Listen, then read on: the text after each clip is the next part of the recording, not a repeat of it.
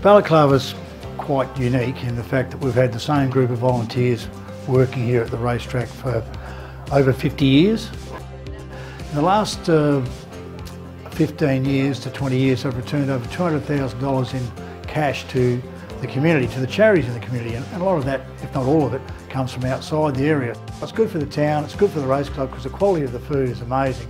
The late C.S. Hayes used to always have afternoon tea in the dining room, and it was a highlight of his racing day. So it's all homemade food, so that makes it special, and they're a great bunch to work with, and it's a very, very valuable asset to the club to have that group that never let us down, are here through thick and thin. They are a treasure, they are a living treasure, and they just bend over backwards to make sure that everything's as good as it can be.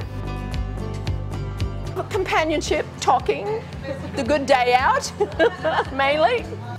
We all work together well, and they're very appreciative and helpful to each other, and especially new people who come to help us, like the young kids as well.